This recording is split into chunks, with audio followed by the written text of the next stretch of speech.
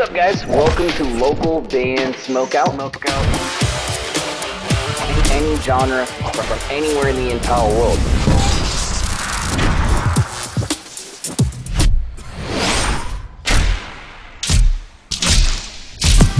I want to hear your music. Perfect. Hey! Ladies and gentlemen, Cameron, Diseased and Depraved in the building! Yeah, hell yeah. Let's go. Yes! What a grandiose entrance. Like this fucking... Sean, also you're alive. Sean, you're now frozen on my end visually, but we can hear you. Fuck yeah. I know. It all goes wrong. We've been live for 2 hours and 20 minutes, Cam, but all of a sudden it all just goes haywire. But sir, if you could please properly introduce yourself, let me know whereabouts in the world you are right now. Please plug and promote anything and everything. Yeah, so my name is Cameron Neely. That's all my socials, the tag to all my socials. I'm with the band Diseased and Depraved. I do all the writing, mixing, and now mastering, but before I didn't do the mastering, we'd send it off. But yeah, so the audio engineer, the writer, lead guitarist and vocalist, Diseased and Depraved, from Portland, Oregon. So yeah, here in Portland, Oregon, been here my whole life. So yeah, that's... So you are the brains of the band. The brains of the band, the glue that does everything. And may I ask how you have taught yourself the mastering aspect to now not need to send it off? Yeah, so well, it's just a lot of like it's so much work. Like I sit down and I spend hours of my time learning these things and going through all of the steps necessary that I learn off of YouTube that I can, and then also just experience. The thing that really helps me get to a point where I can get my music to sound better and better and better is just putting the hours in, the time, sitting there and figuring out how to make it sound better. Also the purchasing of new tools and plugins and stuff. You know, different plugins and tools that I might need to use that'll help me throughout the process. Because nowadays it's easier than it's ever been. So, what's your DAW system? What DAW system do you use to do all your recording? I use Reaper. Reaper, okay. Reaper, yeah. Hell yeah. Yeah. So he pretty much answered your question from earlier, because we were wondering, like, we watched the video and we were like, how the fuck is he playing this and singing at the same time? And if you're the brains of the band, you probably played that riff what, like 1,000 times already? So we play just to catch you up, Cam. We play Witching Hour often. It's very much requested in our stream, like all the time. The music video for it, as well as a couple other music videos of yours. And that's how we were like came familiar with you. And I've been just bitching for the last like 2.5 months. Like, how is this band not ginormous? Because you're crazy talented. But back to Sean. I'm sorry. Man. No, I'm just saying, like, it's very clear that he puts in the work and he fucking knows his shit, you know? Mm-hmm. Totally. So, sorry. Oh, you're good. So Cam, so talk me through who does the music videos? Because if music videos seem that they could compete visually, quality-wise with any other artist as well. Is that somebody else in the group that is doing the music videos? Do you have like a 9-to-5 guy that you just call? So it's actually one of our friends. We're really fortunate to have a solid team behind everything. So like we have a guy for each thing that we need, right?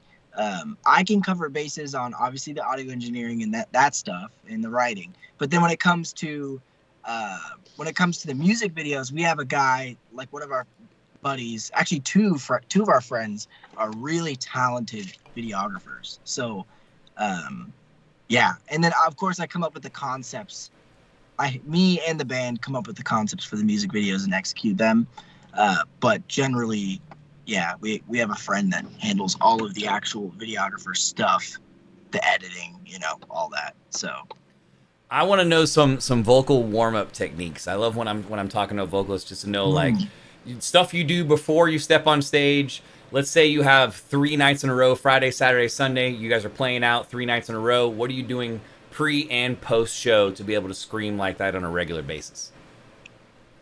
Yeah, so I've been actually trying to figure that out. I don't really have a solid routine that I do. What I've noticed lately is that just yelling is really helpful. Like just yelling in general, like very loud yelling the top of your lungs. You Okay. know? And it might not be the best thing for, obviously you do it, you know, in a fashion that's more controlled. You're not just like screaming and shredding your vocal cords necessarily. But yeah, I find that that's really helpful because it breaks everything forward, and it allows your throat to just maneuver and move the right way.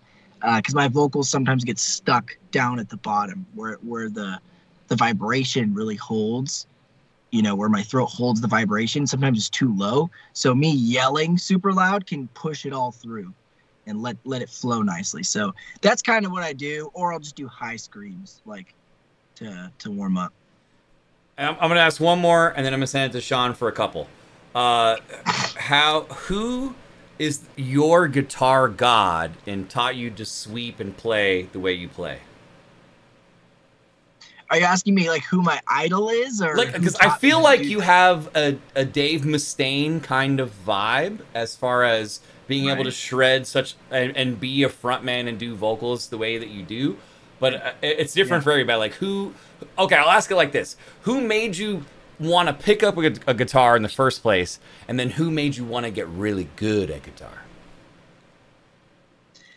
Well, I've been playing guitar since I was 6 years old, and ever since then it was like I couldn't put it down. So I would just sit there and play for sometimes literally hours, all day long.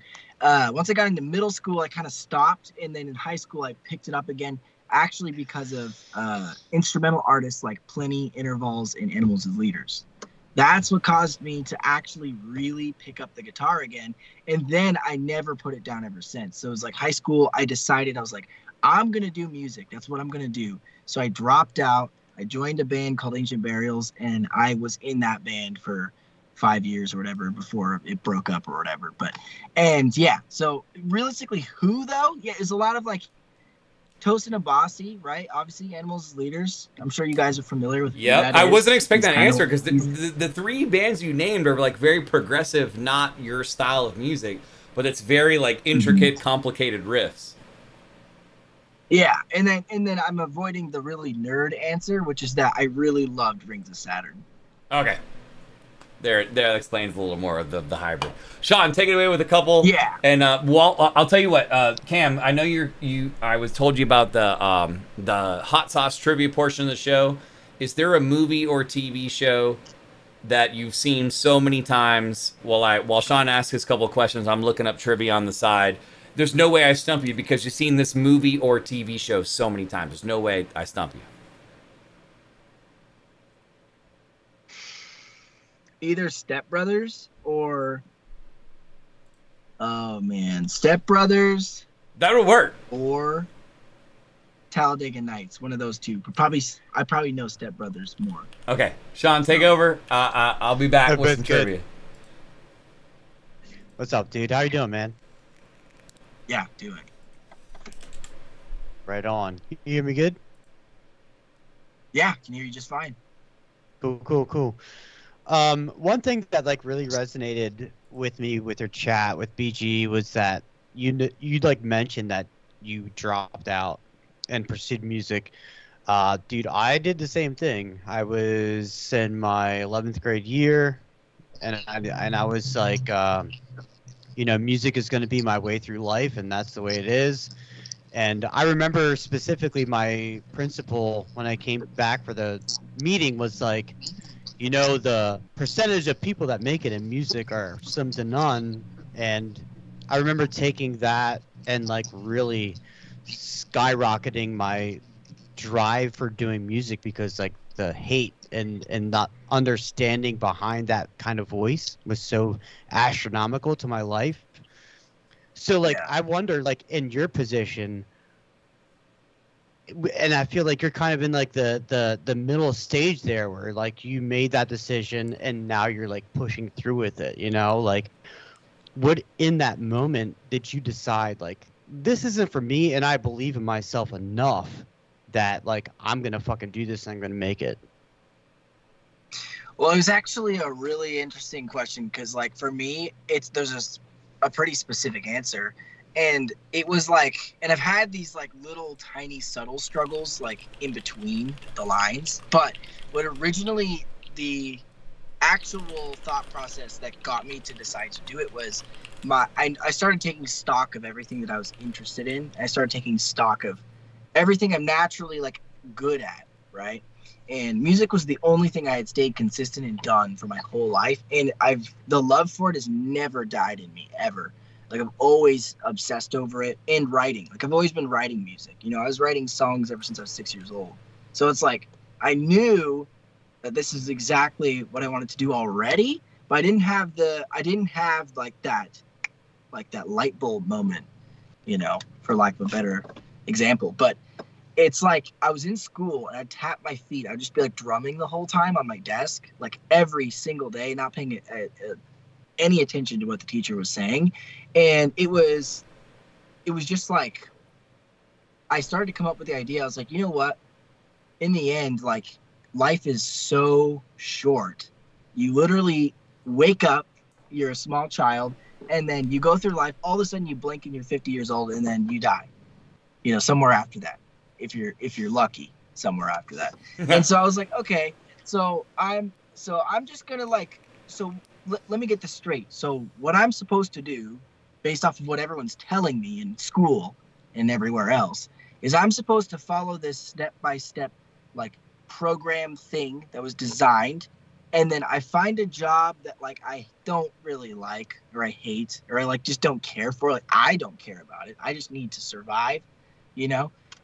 And then I just like do that until I'm too old to be able to enjoy my life, and then I die. I was like, is that what I'm supposed to do? Is that what the game plan is? And I was like, no way. I'm not doing that. No and way, I was dude. like, honestly, I'd rather literally fight my entire life chasing this goal and then die young because I fail and I just, you know, I completely just everything falls apart, than for me to last 75 or 80 years just like living this really plain, bare existence. Like I just like, that was the thought process in high school that got me to be like, no, we're not doing this. It's over. I'm not following this path. That's what it was. That's a hell yeah moment. Dude, Give me a hell yeah! you know Follow what's your crazy, dream, though, about bro. that? I know, like, for real, like, I fully suggest everybody to explore, like, what makes them fucking happy, because everybody's giving them their social norms all the time. But the craziest thing that I learned with touring was that, like, I went full-fledged into trying to, like, have a musical career. I feel like I got pretty far enough in it to where I could be happy and walk away. And what I noticed is when I walked away, I just wanted to be a normal person. And like 2 years later, I was like, I can't fucking do this. Like, You're back in the band again. yeah, I feel like with every musician, we have this thing that we are like born with, you know, and it's something that we can't walk away from. It's in our blood. And like, Yeah. I love seeing people fight for it and really dive into it, because there's people that have that ability and they just kind of give up to the social norms because like Yes. everybody around them saying you got to do this, you got to do this. So I really respect people that really stand for themselves and stand their ground and fucking let's go. Dude, you because know? the social norms are so attractive. You know, it's like a tractor beam. You look that direction, you're like, oh, I could have a house and a dog and a car and a you know, you start looking at it, you get sucked into it, and then you know, you quickly realize that you just don't actually give a fuck. You know, like you just don't care. Like, You want to do the thing that you were put here to do, even if people say don't dude. do Right. that. You got to follow your heart. plus I think that obviously, and I'm sure you guys would agree, I'm sure anybody would mostly agree at this point, but we can clearly tell that the way the way the world is, society, whatever is built, is just like, it's so against our nature as human beings. It's so anti-human that it's like, you're supposed to have pressure on your shoulders all the time. You're supposed to be fighting for something and you're not sure if you're going to get it. Like that's where the peak of your existence lies, is right 1 foot inside chaos, 1 foot inside order. That's literally where it lies. So you have to be contending with something that's uncertain. Like you have to be fighting for something that you're not sure you're going to get it. And that's the struggle. That's the point. That's where we're supposed to be. you know. And when you have a job or 9 to 5, which is fine for people, whatever, you know, I'm not, but it's like when you have a 9 to 5 and you're just doing that and you're looking for the retirement or whatever, you're just like, there's no pressure for anything, you know. You're really not living with any actual pressure, and that's where the excitement is pressure, like real, like, oh my God, am I gonna really fuck my whole life up right now, or am I gonna win big? Like, let's roll the dice. Let's fucking go, dog. Yeah. I'm gonna ask you some trivia, Cam, based on the trivia you picked. But while you are, I hope, suffering because I stump you from either a hot sauce or a blinker rip or whatever you got going on over there, I want you to think about why Portland is an important music scene. Please plug and promote some shows, and just talk about the scene over there while you, I hope, are stumped on this Step Brothers trivia question going down right now. Dale asked Brennan why he is so sweaty. What is Brennan's Because he's watching Cops. Give me a hell yeah! Damn it. You have seen this movie a couple of times. I'll look up something harder for the second one. Cam, pick a number 1 through 16. I have to do a crazy hot sauce. But then I also want you to talk about the scene in your area and why it's important. Yeah, and I regret to inform you I could not find hot sauce. No worries. No worries. I'm at work right now. 1 through 16. I have gasoline in my car, but that's not. Good. Go 1 through. Let's go. Go 1 through 6. 1 through 6. All right. Let's go 4. Number 4. Okay, and then talk about Portland because I have to do some hot sauce in the background and suffer. And it is the first ghost pepper one, Sean. Damn it. Ooh. Oh, I've been waiting all night for this. But yeah, so the Portland scene, the Portland scene's pretty cool. I mean, Portland shows up for like big acts. Like like sold out shows in Portland are happening every weekend, you know, all the time. Monday shows. So there's a big metal scene in the area. Big metal scene, yeah, for the big acts, national acts that are coming to town and stuff. But when it comes to the smaller local scene, it can be good, but it's hard to get. It's hard because there's so much local scene. The local scene is so big, and there's so many bands playing all the time that it's just like there's a certain crowd for metal, and they're gonna pick and choose which shows to go to. And it's like they're not going to go to every show, so it's kind of hard to get that going. We've had some pretty decently packed shows in Portland and stuff, but it's just hard. It's hard to pull off reliably. It's hard to pull off. My bad. What about We're suffering. What about your craziest? Sorry. What about the craziest experience you've ever had at a show? Whew. I don't know. Craziest experience. I feel like I know the answer, but I just got to think about that. It doesn't have to be PG. It's okay. Yeah. No, I got you. I mean, there was one time at a show where we did play like actual real life fetch with a tweaker, but that is not really show related. But that was at a show. That's wild. And that was honestly one of the most insane moments of my life. Do you guys remember bum fights? Yeah, of course. You remember the guy Bling Bling? Yeah. No, I can't say that I do. So I swear to God, we were playing in San Francisco, right? And we were sharing like a bus kind of vehicle with a band called Come the Dawn. We walk out. We played a headlining set, so I walk out after the set, and they're like, "Dude, you just missed it." I was like, "What's going on, man?" We're like, "Oh, we just kicked a fucking crackhead out of the bus," and I was like, "Oh," and then they like pointed to him, and I was like, "That's fucking Bling Bling," and I was like, "No, dude, you get back up here, bro. Get him back in here." Yeah, dude. I was like, you don't kick that guy out. Like that's like the fucking most infamous like homeless man in the world. But that was a crazy experience for me. That is funny. I got one more Step Brothers trivia, and I think this is a much harder question. So we gonna attempt it one more time. It's very rare when a guest, I'm not able to stump a guest at all during an interview. And I'm talking like 700 or 800 interviews, Cam. So here we go. This is the hard one. Okay. Derek mentions that he couldn't make the wedding because he was fishing with famous people. I'm going to read 4 names, and one of these famous people was not mentioned by Derek. Mark Cuban, Derek Jeter, Jeff Probst, and Chris Daughtry. Which of those 4 was not a person that Derek says he was fishing with?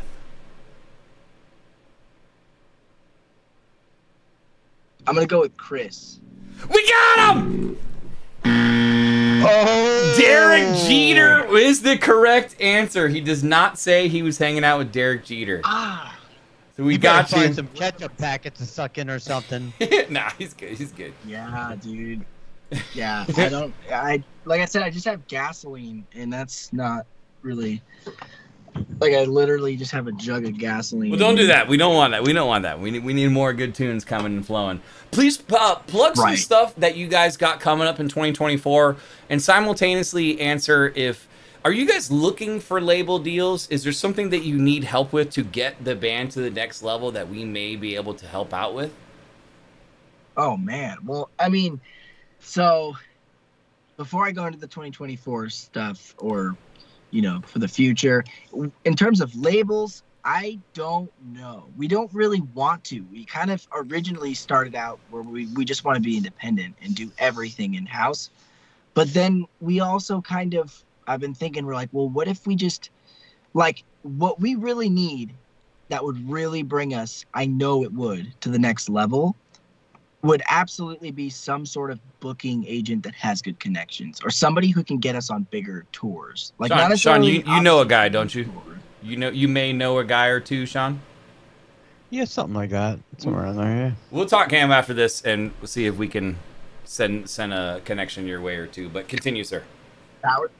That'd be incredible.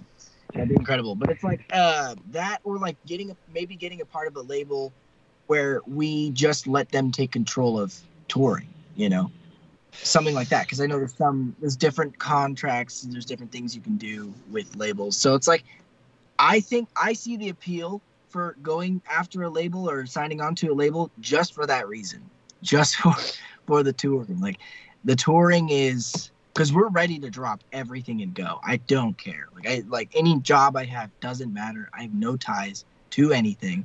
I'm like, we're all in the same boat. We're ready to go. So it's like, we just need to get on some big tours. You know, obviously I'm not expecting huge, massive tours, but just like bands that are actually packing out like decent sized venues, you know, get on some bigger tours than we're able to do ourselves. Right now we book our own tours. Like, we're going on tour for 12 or 15 days this September.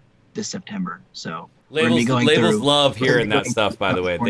They love hearing that you guys are can DIY. You don't need them, but they help. And I'm sorry, Sean, continue. No, I was just saying, honestly, if I was you, I would start shopping for managers. Sometimes managers can get you in the right hands, number one. Number two, they also have the ins with several bands that they already manage with different tours, different booking agents, so they have a bigger reach sometimes. I feel like that might be a great stepping stone for you guys, honestly, because it just takes the right manager finding you, and they will put you where you need to be. They'll put you with the right booking agent, and they'll put you with the right label. Yeah, that sounds great. I mean, that would be, that sounds even better than going, say, like seeking out a label and trying to get on it. Like, that sounds like exactly what we need, because we do our own music, like, we do our own engineering, we do our own everything. So it's like, we really don't have any use for connections besides obviously touring. Like, that's it, man. Like, that's all we really need. So that's such a big pot, though. On. Yeah, it's such a big pot that, like, sometimes just having that name in that pot that can get your name in there too, that's really important. So just find somebody that can fucking represent you. You know, you guys will have a good future. You weren't able to plug the 2024 rest of the stuff coming up. Yeah. So so we have a lot of plans. So our second album is fully already done. It's been done for a bit now. It's ready to go. Are you shopping it, or is that why it's on hold? So we're gonna release it. Well, we want to wait a little bit. Yeah, we want to wait a little bit because we just released this album 4 months ago. So like we want to give it some time to breathe. Wait. Hold up. The first album dropped 4 months ago, and the second album's already completely done? Yeah. That is impressive and not what normal bands do. That's you guys are working. You're hungry. Well, something that I do all the time. I'm constantly writing music. At all times, I'm always writing music. Like, it doesn't matter where I am, like at work or walking around, like in my head, I'm always writing riffs in my brain, or like drum patterns or vocal patterns at all times. And then when I'm at home, I'm writing music and getting it down on the computer and everything. So it's like, there's never a season I'm not writing music. I'm writing music all the time, constantly, every single day, all the time. So it's like, it never stops. So it's just like that. We had like over 2 hours of material that we cut down to like 45 minutes. And then we took out some songs and replaced them with even newer songs. And then now we have the second album. It's not quite like the full master isn't quite there yet, but it's like, it's done. It's written pretty much. So that's a thing. But the main thing that keeps us waiting, because I started writing this album as soon as this album, Irrevocable Sentence of Torment, was dropped. As soon as it was dropped, I immediately was like, okay, time to write the second album, because we need to get ahead of the curve. Because the thing that we did wrong this time was, by the time we dropped this album, we had this whole huge marketing plan that we were going to do, and we weren't able to complete. We only were able to complete 25% of it.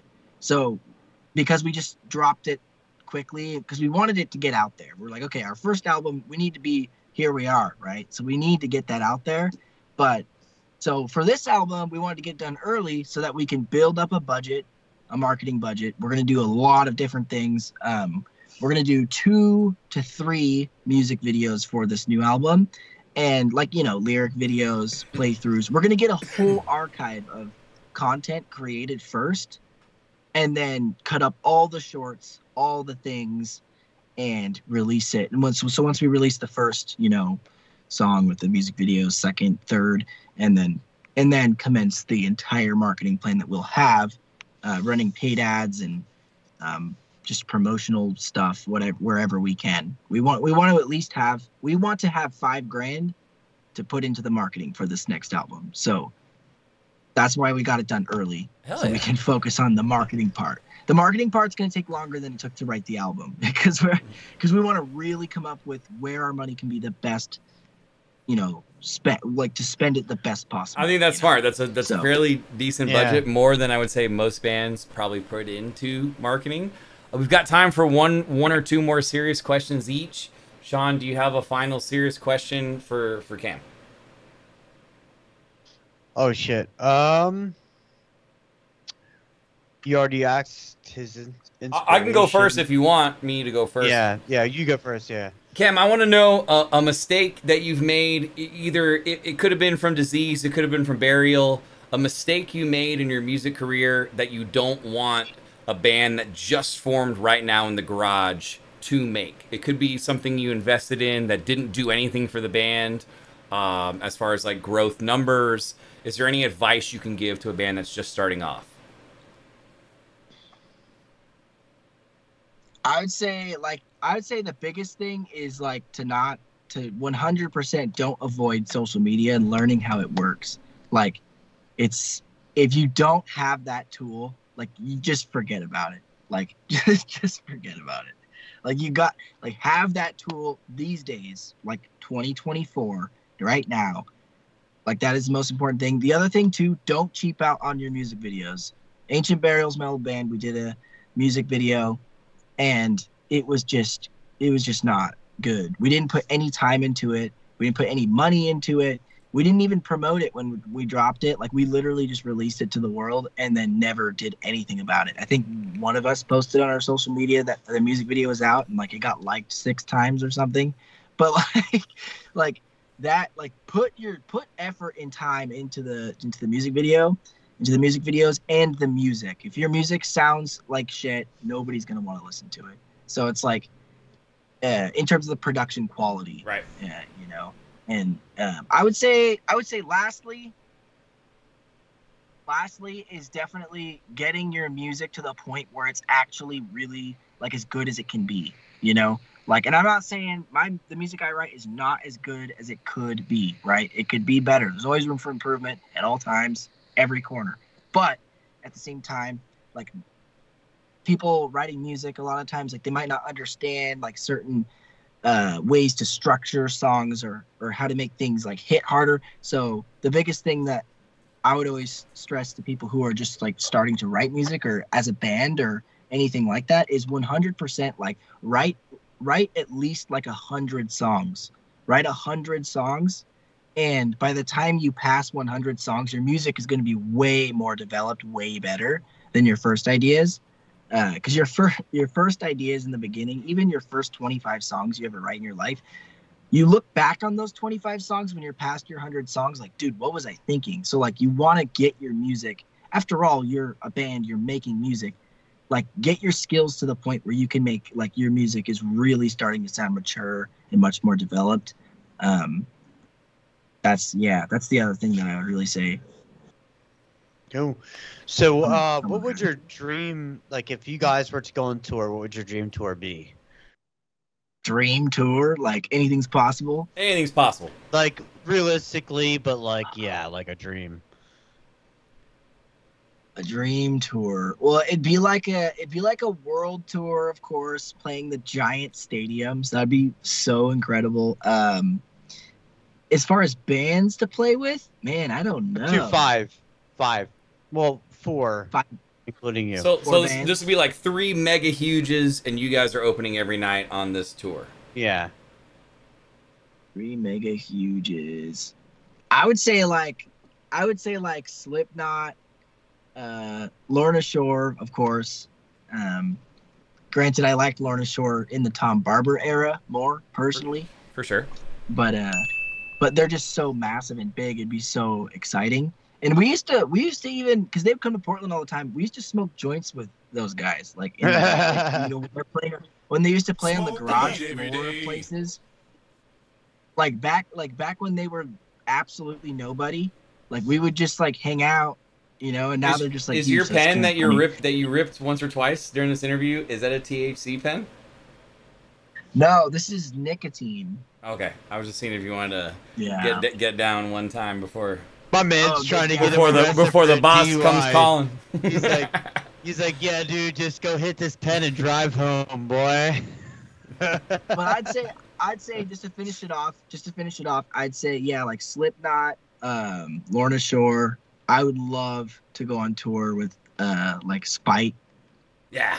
I love Spite so all of those much. bands that you mentioned don't sound like you guys. I love all of those bands, but I feel like you're arguably the heavy. Well, maybe not Spite, but arguably like the heaviest of the ones you just mentioned, with the exception of Spite. But that would set the crowd off, bro. Right in the beginning, right there.